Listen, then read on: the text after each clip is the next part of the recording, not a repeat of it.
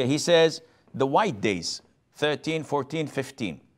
Abu Hurairah, may Allah be pleased with him, said, my Khalil, my dear close friend, the Prophet ﷺ, instructed me to do 3 things. I would never leave them till I die. 1, to offer witr before I go to bed. 2, to fast 3 days of every month. 3, to pray 2 rak'ahs of duha. So to fast 3 days of every month, in another hadith, it was explained to be the 13th, 14th, and the 15th of every lunar month.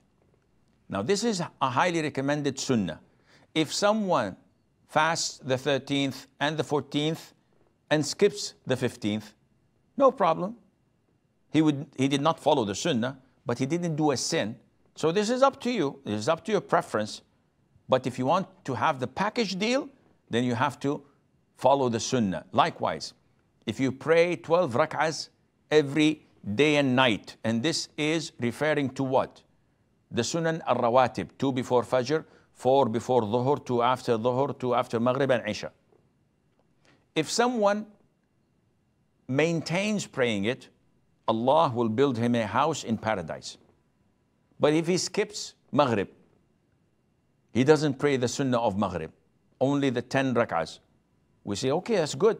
Say, am I sinful? Say, no, there's no sin on you. Will I be getting the house? The answer is no. Because it's a package deal. Do this and you get that, and Allah Azza wa Jal knows best.